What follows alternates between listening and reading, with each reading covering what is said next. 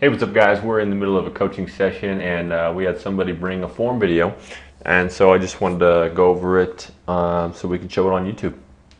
Let's take a look at his form here.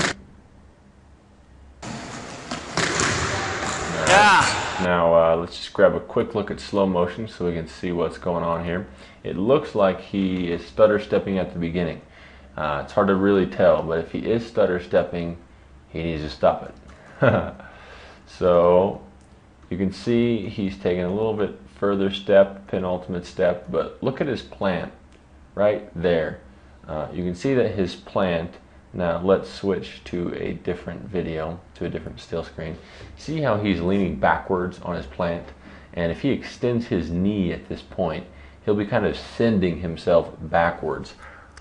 So if he was actually directly over his foot, he could pop himself straight up. So that's kind of slowing him down and giving him the wrong type of leverage. So you can see that red line and that green line.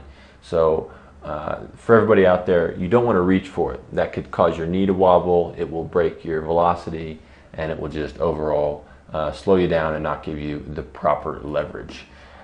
So here he is going through the jump.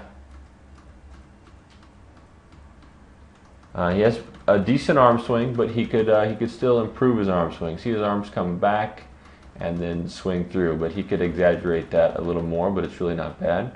Let's watch it one more time in slow motion. Let's just grab a look at this so we can take a look.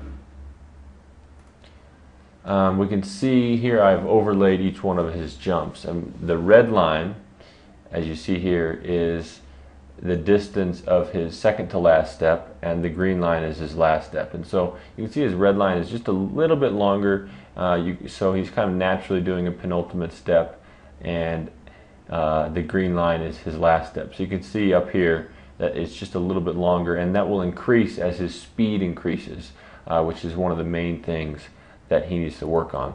So as he comes into his jump, he really needs to try and get a higher controlled velocity. That means he needs to be getting to the highest speed he possibly can without getting out of control. So that means accelerating faster, accelerating into the jump, stepping directly underneath him, and popping up. So that is how that needs to go. Let's just go over a few bullet points of the things that we covered in this particular video. Increase the approach, there needs to be an O in there. Increase the approach of the acceleration and the top speed. So find that maximum control velocity that you can get your highest velocity possible. The higher velocity, the more you're going to be able to transfer into your vertical leap. And so once you find that, try and increase it by trying to increase the speed on every approach.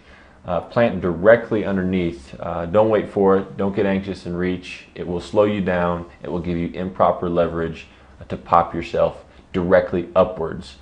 So doing that is just going to not be a good transfer of the momentum. Remove your stutter step at the beginning if you have one. I couldn't really tell if you had one.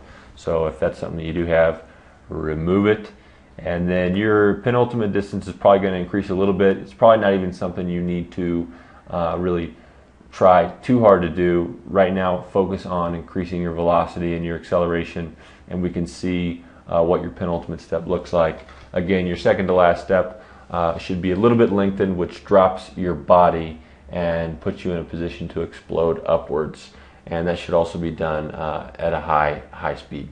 So hope that helps you in your jump, and anybody else who maybe has a similar video. These are the type of videos you need to bring to your coaching sessions, and just about anybody who is coaching, well, anybody who is who is in the coaching program can schedule a coaching session, and you can become a coaching member by going to jumpmanual.com/coaching.html. So if you go there, you can then become a coaching member, and we can look at your workout videos, your 2-foot jumping form, your 1-foot jumping form, everything, and go over all your stuff individually. So we'll talk to y'all soon. Bye-bye.